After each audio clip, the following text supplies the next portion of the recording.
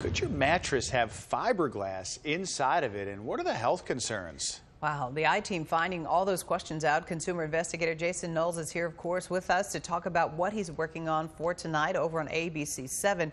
Jason, this is a scary story when you think about how much time we spend sleeping on mattresses. Right.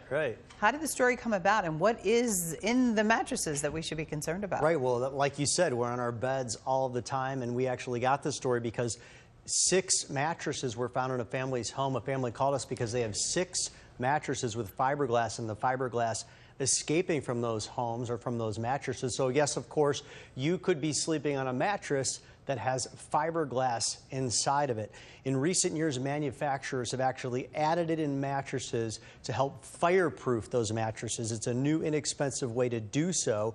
But if the fiberglass escapes, experts say it could cause rashes, itching, sore throats. And as you can see there, this family let us into their home to show us all this. That fiberglass sticking to everything. It's all over the house. They had to put plastic on some of the mattresses because they had to retain some of those mattresses and keep them as they were getting a resolution from the manufacturer. Of course, we stepped in as well. But there's plastic on the furniture. They have to replace the furniture.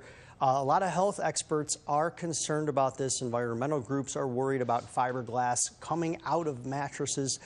Now, there is some hope, though. In California, they are actually outlawing fiberglass in mattresses and furniture. And as we know, many times, whatever may happen in California could happen in other states. You know, one of the reasons is a lot of these manufacturers, they may not want to make 2 different versions of a mattress. So we'll see what happens. But California recently did ban the use of this fiberglass. But, you know, it is somewhat new. It's a newer, inexpensive way to fireproof the mattress. So how do you know? Yeah, that was my next question. I mean, sometimes it looks like dog hair, or, I mean, you might have some of the symptoms you talked about. Is it a cheaper mattress has more or less? I mean, it got to be hard. People are now going to see your report. I got to go look at my mattress. Right.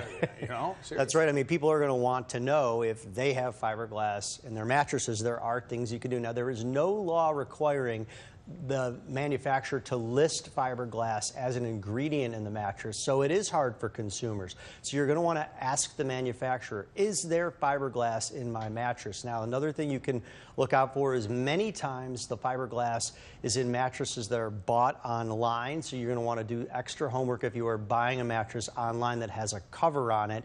And there are other things you could do too to make sure that the fiberglass doesn't escape. If you have that cover, you are not supposed to remove the cover at all. You're supposed to spot clean that mattress cover. But there are things you could do to make sure that that fiberglass is not coming out. You can also add another cover on top of it.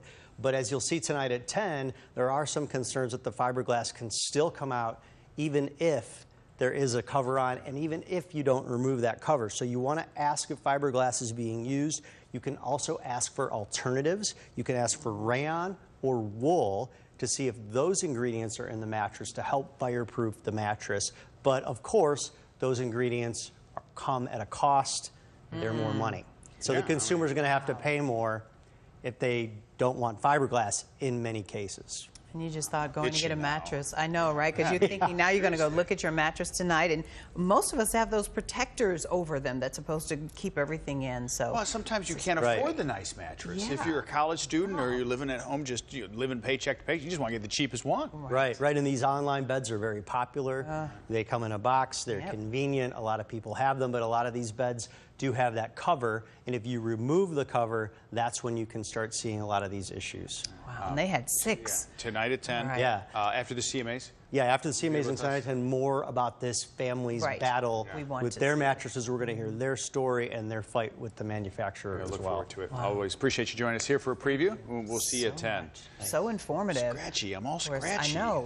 You kind of feel like it when you hear stories like that. I mean, like you said, we spend a lot of time. That's where we spend most of our time. And you sleep most of the